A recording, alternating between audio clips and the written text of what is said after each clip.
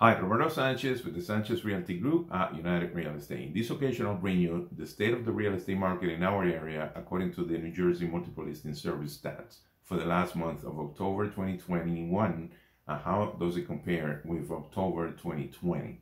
There are some key points to consider. One of them is the rental prices have shot up, and the prices have gone up due to the fact that many would-be buyers have retreated from the market due to the fierce competition and lack of inventory. Okay, now another key point is that interest rates are still low, so therefore a lot of other buyers are also coming in due to the uptick in inventory that we have noticed since just about June or July in the middle of the summer. Now there has been an uptick also in new homes sales, about 800 units or 14%. That's probably one good reason for existing home sales to be a little bit more available for those desirous buyers.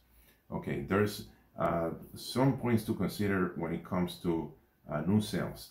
For closed sales, we had year-to-date 2021 12,361 units.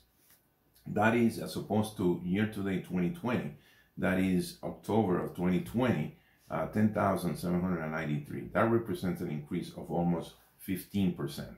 Okay, with a median sales price in October 2021 year to date of 550,000 for the median sales price, as opposed to last year at the same time 496,000. That also represents an increase of almost 11%, 10.9. Now average sales price experienced an uptick of 13%, that is 675,000 as opposed to 597,000. And days on the market, we have 38 days on the market for 2021 as opposed to 54 days on the market for 2020. Okay, we're still in a very strong real estate market. If you or anybody you know is thinking to sell, this is still a great time. The holidays are approaching, but so are buyers that are really pre-approved and serious about getting into a home. So this might be a great time to decide to move on if your life circumstances call for it.